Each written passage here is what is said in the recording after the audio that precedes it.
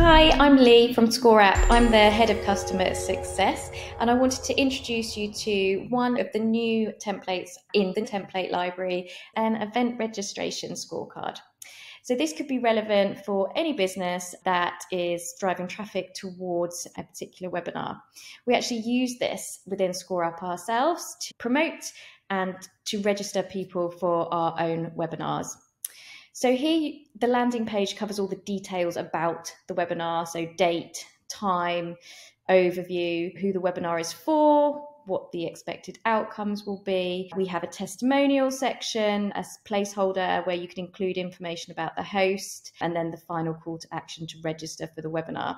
Now, those are suggested sections, so you could use the sections that you feel are relevant. You can add sections and you can delete sections, and all of those elements are fully customizable as well.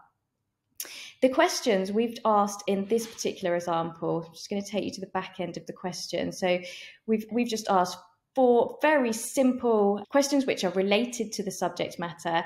So we just get more of a vested interest from the registries, and it also provides really valuable data for us just to have a snapshot of how people answer the questions, where they are before we actually run that webinar.